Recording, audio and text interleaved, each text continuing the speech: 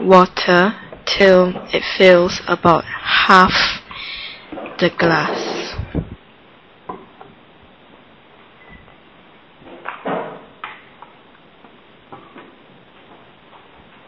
Then add about 1 teaspoon of baking soda to the water.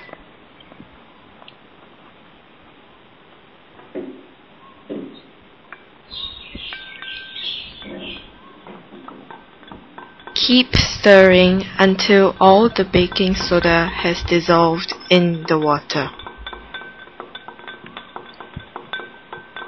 We will see a clear solution like this.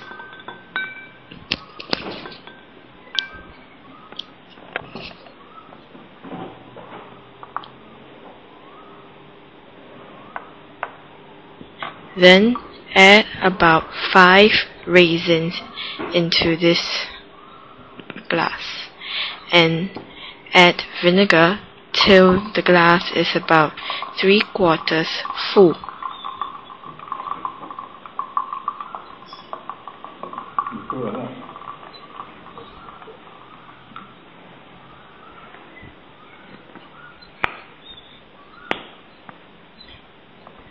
Stir this mixture to kickstart the reaction. We will see that carbon dioxide bubbles are very vigorously formed, and it causes the raisins to dance.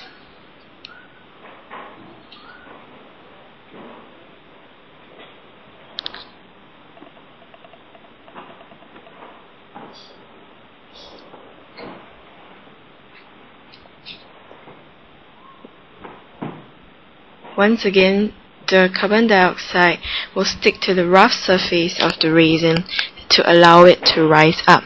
Once it rises up, the carbon dioxide will pop when it reaches the surface, and then the raisins will sink.